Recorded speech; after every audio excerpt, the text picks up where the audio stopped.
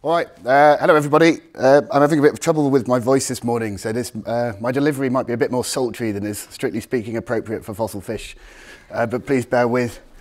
So this is a talk about this animal called Diplacanthus crassisimus, which is an acanthodian from Scotland, but I kind of made it slightly more general than the abstract, so it now has bonus added endoskeleton for you to look forward to, all you acanthodian aficionados. Before I start, thanks to these various people who've helped me in lots of different ways, from scanning to museum collections. So really this is a talk about jawed vertebrates, or gnathostomes. And jawed vertebrates are divided into two groups, the osteichthyons, or bony fishes, and the chondrichthyons, or cartilaginous fishes. And these two groups are divided, divided by these fundamental differences in characters. So as their name suggests, osteichthyons tend to have more bone, chondrichthyons tend to have more cartilage.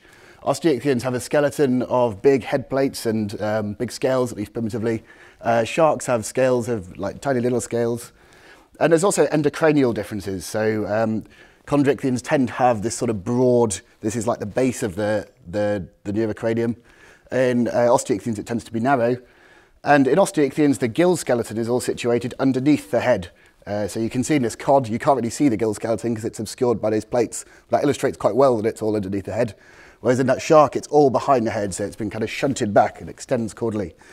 And trying to work out what's what with all of these kind of endocranial differences is important because of the fundamental part it plays in kind of scenario building about how things evolved in the very early parts of jawed vertebrate evolution. Things like the pectoral girdle and jaws all tie into things like pharyngeal evolution. And in the past, when scenario building about this kind of thing, the chondrichthyons have had a bit of a bad rap as a sort of primitive set of antediluvian archetypes that sort of terrorise the seas and which are very ancient. I did some research into this earlier this year. But that's not really fair. And really to find the answer to things like how things like jaws and gills evolved, we have to look at the fossils from the Palaeozoic when these two groups diverged. So this is the scheme of relationships, and I'm going to be tackling this today by talking about this group, well, not a group, this collection of fish called the acanthodians, which were swimming around in the seas of the Palaeozoic, and how they can help us kind of reconstruct chondrichthyon evolution. So this is some pictures of some nice acanthodians. They're all sort of convincingly fish-shaped, but the problem with them is that they very, very rarely preserve any endoskeleton, any kind of internal structures of the pharynx and head, which makes piecing together things like how gills evolved quite difficult. And we do know some stuff about acanthodian endoskeletons. So this is Acanthodes, which is where we get almost all our information. And it's got this sort of narrow basiocciput, which if you remember is kind of like what we see in osteichthyons. It's got known from moulds, which are quite difficult to interpret. And so there's been lots of arguments about the exact interpretation of it. So it's not an ideal thing. It's also very late occurring. It's from the Permian. So we don't really know how good a model it is for what acanthodians look like in the Devonian. The other thing we have is Diplacanthus. Now this is an early Devonian acanthodian that I'm going to talk about later.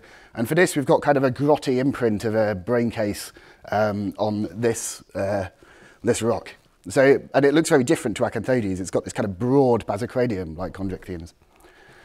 And we know a bit about how things are related as well. Acanthodians are fairly safely all stem group chondrichthyons now.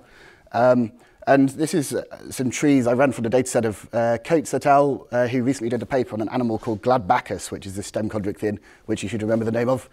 And he argued that you tend to, or observed that you tend to get this kind of rump grade at the bottom of the chondrichthyon stem, which has some acanthodians in. And then on the other side, you have other acanthodians kind of more crownwards at the stem group. And he found Gladbachus, which is that animal with the gill skeleton laid out up at the top.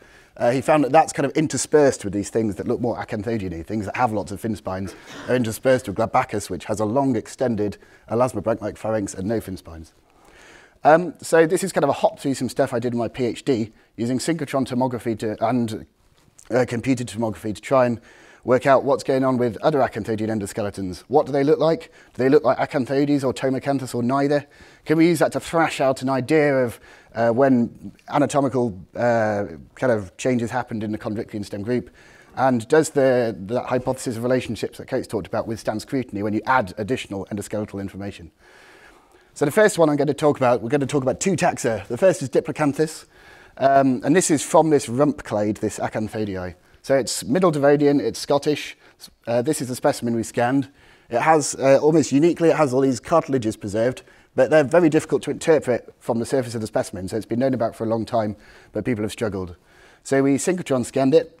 There's supposed to be a video that didn't work, but what you can see is that the kind of teal bit is the jaws. They're kind of open, lower jaw, upper jaw, bits of the brain case up here, and then we've got gill arches in the back. So we've got sort of approximately 50% of this animal's head. And what this tells us is that it looks a lot like Acanthodes. The gill arches sort of look like Acanthodes, but the gill arches also seem to all be sat underneath the neurocranium like in Osteichthyons, although it's a bit of a splatted animal, so that's not that safe.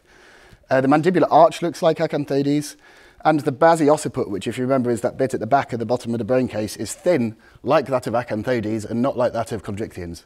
So this seems to be some stuff that might help us group together these sort of Acanthodians. It looks similar to another animal in this rump clade. And the second, another animal we scanned was Diplacanthus, which if you remember was that second Acanthodian I talked about earlier, which had the part of the brain case preserved. And so this is a far earlier, well, slightly earlier Acanthodian. It's from the lower Devonian rather than the middle Devonian. It's from the Welsh borders. And this is that, that thing with the brain casing we saw earlier. So you're looking down on top of, like, into the pharynx of the animal. So you can see its teeth at the front, that sort of row, it's slightly displaced on the arrow. The brain case is kind of this splat that you can't see very well in this picture, and the pharynx should lie within a rock, so we scanned it to see if we could find the gill skeleton in this animal. And lo and behold, we did. So this time you're looking at the gill skeleton from the bottom, so like up against the mould of the surface of the specimen, if that makes sense.